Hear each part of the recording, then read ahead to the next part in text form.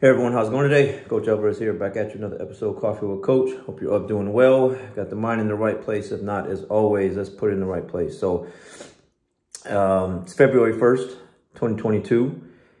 Just finished up that first month of the year. Where are you with your goals? How closer did you start? Did you get moving? Did you make some things happen? Did you take that first step? Or are you like, hit the ground running once the new year hit?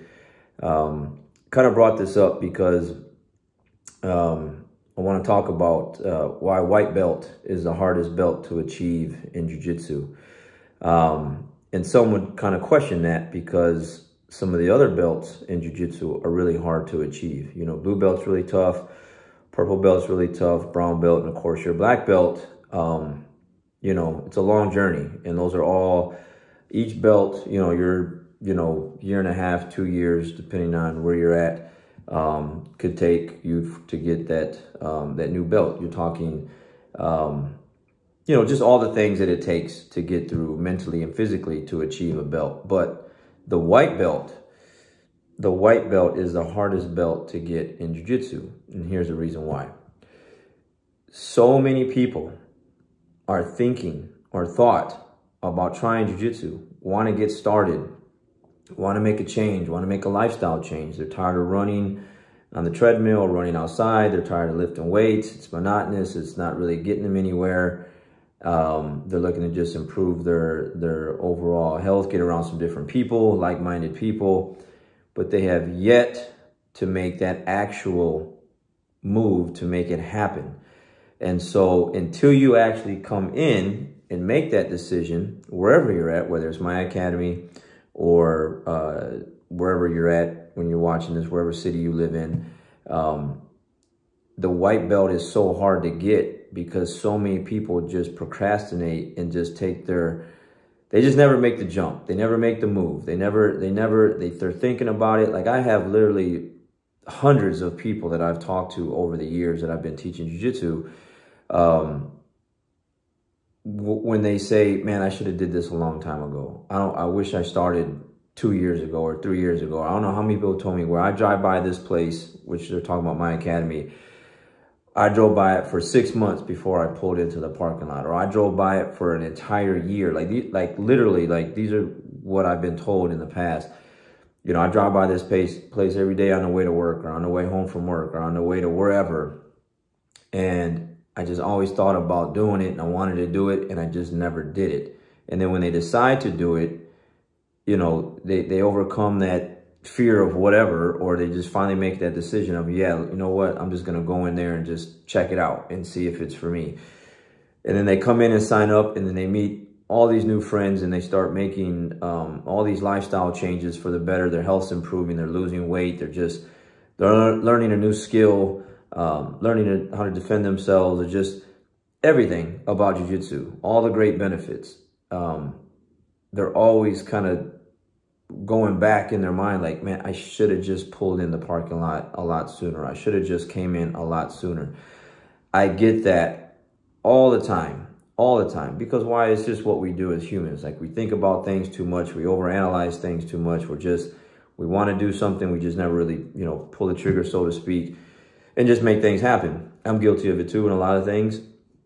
It's just what humans do. We just overthink too much.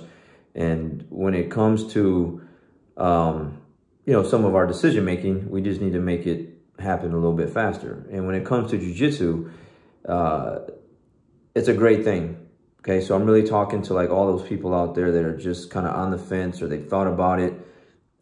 They see their friends doing it, or they see videos pop up, or they watch the UFC, or however jiu-jitsu came across your mind, and you just haven't actually made the decision to call or just walk into an academy yet to go see what it's about and try a free class. Most places, have free classes, free trials to see if it's a right fit for you. We do 30 days free. You can take that option, or some people just sign up after the first or second day because it's like, yeah, this is what I'm looking for. This is what I want. So, once you make that decision to come in and see what we can, offer you and how we can help you, then everything starts to fall into place. You know, again, the other belts, they're hard to get. They are. That first belt, the blue belt, the first colored belt, okay, white belt is the first belt, but the first colored belt, which is the blue belt, it's tough to get because you're going to go through, you know, this learning phase of just not knowing what to do, and you're just using strength and not using really much technique in the beginning, and you're just using instincts, because you just don't know what you're doing. You don't know what you don't know. It's not your fault. It's just, it takes time to develop those skills.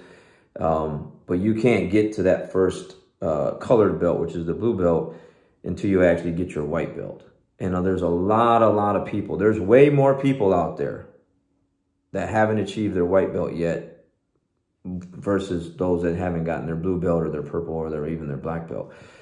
Because there's so many people that just want to do it, thinking about doing it, their friends doing it, they're seeing the changes in their friends or whoever, family members that are doing jiu-jitsu, and they're like just overthinking it too much.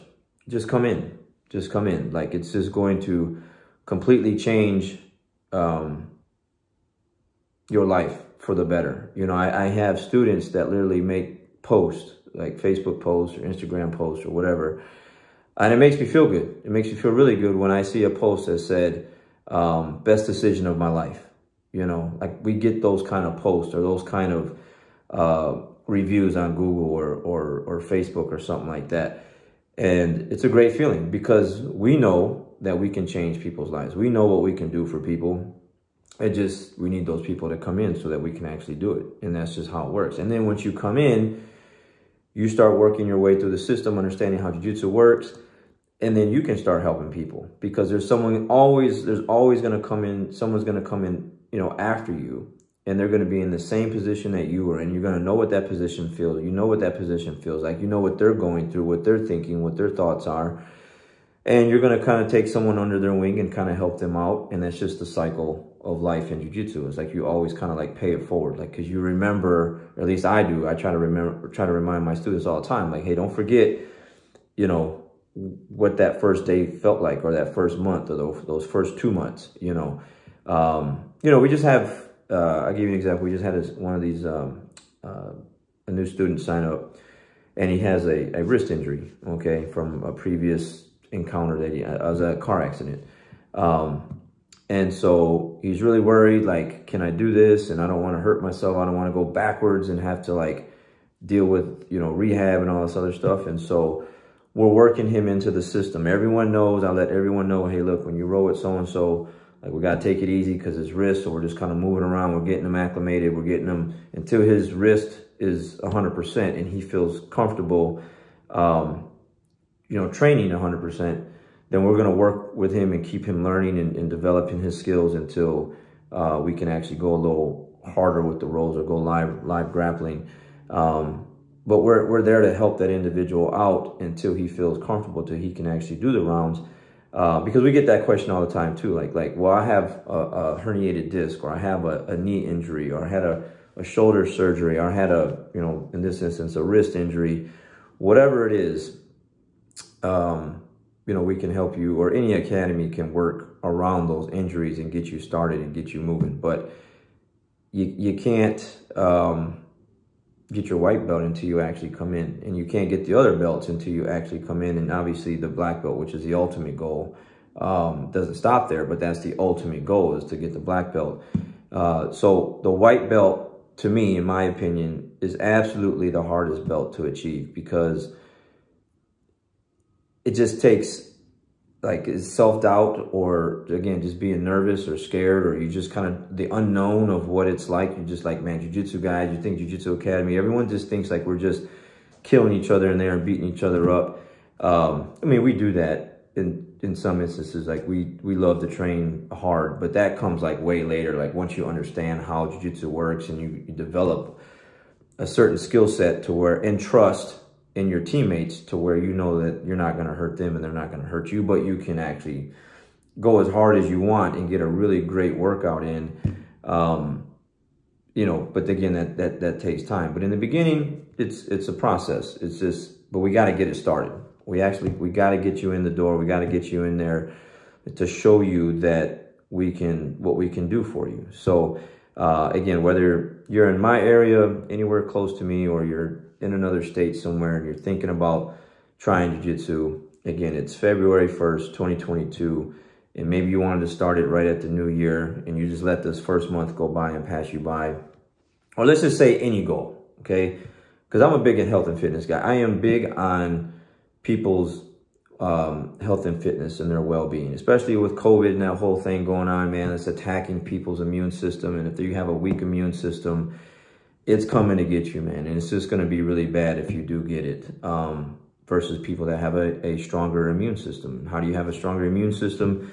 You eat healthier, better foods. You take better care of yourself, get some cardio and some weight training, be active, you know, get outside more in the sun, you know, go for walks, you know, get some natural vitamin D and just take care of your health. So whether it's jiu-jitsu or whatever else it is, you got to get started. Get your white belt in whatever. Okay, let's say it's your finances, because I'm big on finances. Like, I'm big on people's credit scores and their budgets and you know, can they pay their bills on time? Because I have a lot of students that don't do that. Because why? Because they just weren't taught. They didn't have the resources, or the parents, not that they're bad parents, just the parents didn't know, and so they didn't pass that down to their kids and teach them how to manage their money.